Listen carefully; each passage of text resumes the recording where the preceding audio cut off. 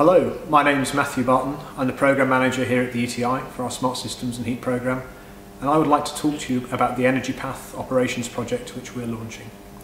First, I'd like to tell you a little bit about the Heat Challenge in the UK and then the Smart Systems and Heat Programme to put it all in context. So within the UK, heat places a demand of around 40% on the UK energy system, so a significant challenge which needs to be addressed if the UK wants to meet its CO2 reduction targets. There are many angles to this challenge: the role of the consumers, the variable demand which they place on the system, the technologies which may be used to satisfy this demand, the business models that we wrapped around these technologies, and the policy environment which will enable all of these technologies, business models and consumer value propositions to be satisfied. So it's within this framework that the ETI established the Smart Systems and Heat Programme in 2012 to take a holistic, system-wide view of the energy system challenge in the UK. The Smart Systems and Heat Programme will seek to develop cost-effective and future-proof local energy solutions for the UK to be deployed as part of a UK energy system transition from 2020 and onwards. So that's the context for Energy Path Operations. And now I'd like to talk to you a little bit about this tool we're seeking to develop.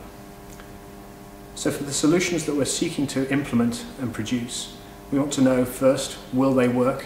And if they do, how will they work?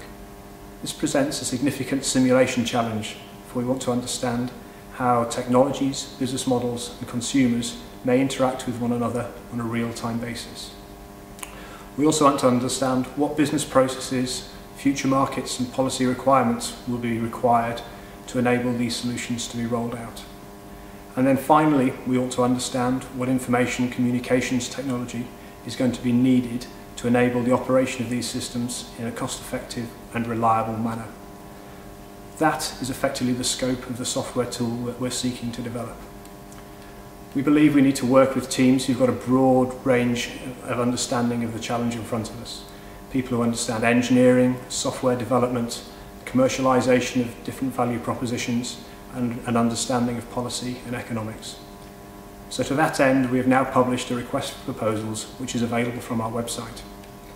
We'd like you to read this. We'd like you to come and talk to us. We propose to hold a bidders workshop in April where we can brief you more on the project itself and give you the facility to ask questions for clarification. We'd then like to talk to you on a one-to-one basis if you're interested thereafter. We'd like you to tell us if you're interested in taking part in the project around May timeframe, and we would like you to present to us project proposals in the June timeframe.